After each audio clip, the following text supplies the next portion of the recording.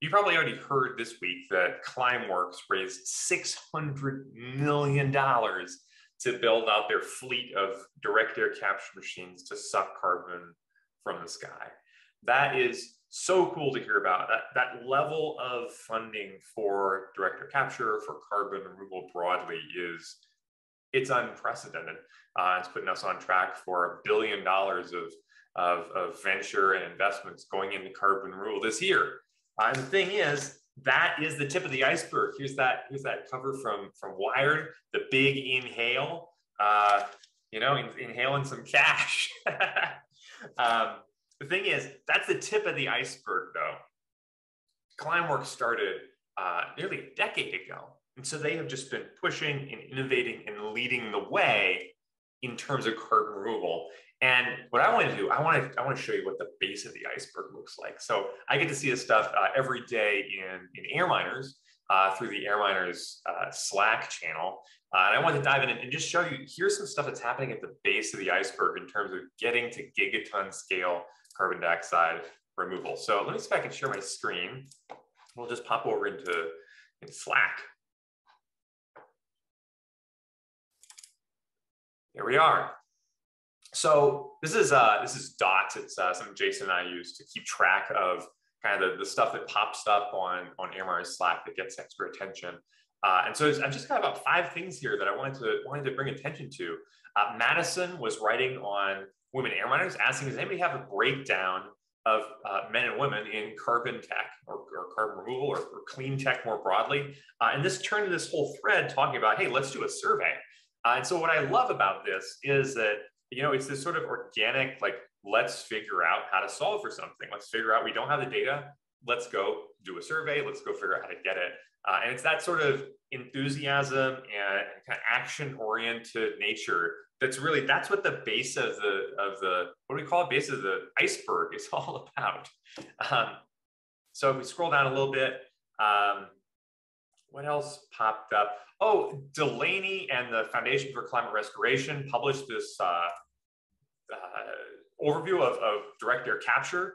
And what was cool about this, you should check it out, but what was cool about it was, or what stood out to me about it, what's kind of this like base of the iceberg thing, is that you got Jason, Quincy, and Erica who had weighed in on reviews and giving insights on this.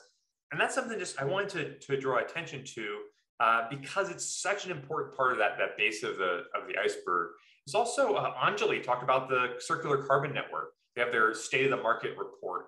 And similarly, this is something that this takes effort from not just the people that kind of publish the report, but all the reviewers, all the people that are interviewed, all the people that are contributing data. And so, next time you see a project like this come up, you might hear about it in your email. Somebody saying, "Hey, I'm putting together a report like this, and I'd love it if we could chat for 15 minutes." Or, I'm putting together a report. Would you do this survey?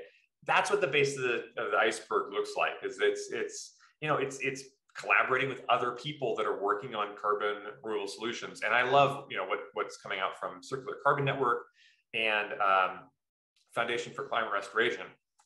One of the challenges, though, with reports is that reports can often be kind of these like dust collectors in the sense that you can write a report and nobody really reads it, right? And so what I love about what both these organizations have done is they've leaned into, a report is kind of an artifact of research and work, but then they've also created an event series in the case of Foundation for Climate Restoration. And Anjali is going to be coming to AirMiners to talk about the report that the Circular Carbon Network put together.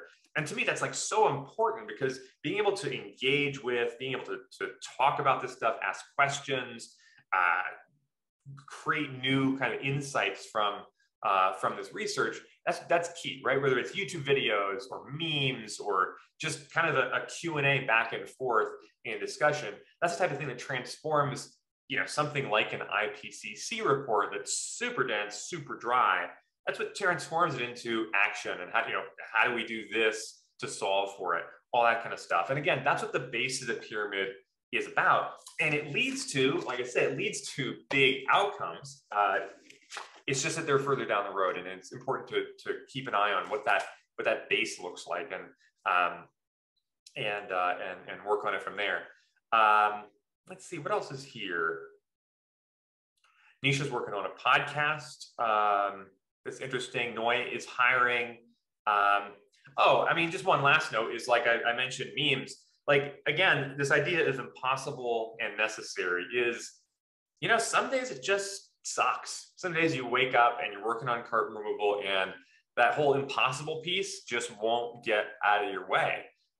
And that's where, you know, the memes channel, I think, is super key for that. Jack Sullivan posted this one about cats, AirMiners cat meme. And so, you know, being able to communicate about this stuff, memes are so important for carbon removal because it's this big invisible challenge. It's invisible gas, 1 trillion tons. What even is 1 trillion, right? And the more we can use memes and kind of other tools, and when I say memes here, I do mean like images with writing on them.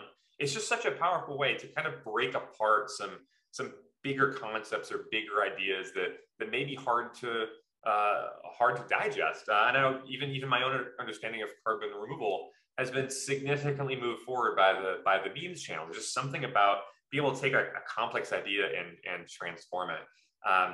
So, you know, that's what the base of the iceberg looks like to me. Again, we're starting to see the tip of the iceberg as companies that have been leading in carbon removal for a long time really get global attention. And there's you know, getting to gigaton scale carbon removal means we need to move the whole thing forward. We need hundreds of solutions towards pulling carbon dioxide from the atmosphere. And that's what it looks like. It's happening in AirMiners. Everything from creating reports to engaging people on how to, you know, what it means, to doing new surveys, finding new data, and creating memes. So if you haven't checked these out, I'll include links below. But you know, dive in, and next time you see something else come up, you know, feel free to dive into that. I had one other note on this. Oh yeah, you know, part of this is about discourse, right? Part of this is not just publishing a report. It's not a one-way thing. It's that you publish it and then you engage, right? And that's what Delaney and Anjali are doing, is they're putting this out there, and then they're having this discourse and talking about this. And that's something I had written Stuart Brand 2 years ago, where I had sent an email about carbon removal. Like, it just got a ton of response, and some was positive, some was negative. And I was writing him, I was just like, what's your read on this? Am I doing something wrong? And what he said was, he wrote and just said, you know, strong statements in response to yours are a good sign. They are public discourse in action. And so the more you can push yourself to just, you know, get out there. If you see something cool in the news, maybe you saw the article about Climeworks raising $600 million. You know, when you share that, share your perspective. Share, you know, I wish I had $600 million or something like that, right? It can be really simple. It can be funny. It can also be kind of questioning, right? Like, well, what are they going to do with this $600 million? How many direct air capture machines does that build if they're 10 million a piece? How much carbon is going to go through those machines over the next 10 years? Stuff like that. It can be just observations. It can be perspectives. It can be, you know, critiques are fine too. But ultimately, like the nature of the unknown in carbon removal is so big that, you know, if you're taking the time to read an article and to share it, please add your context. Add, you know, I didn't understand this, or I liked how they explained that, or shit, I like the logo of the company, right? I mean, that sort of public discourse is what happens on AirMiners. It's so necessary for getting to gigaton scale carbon removal.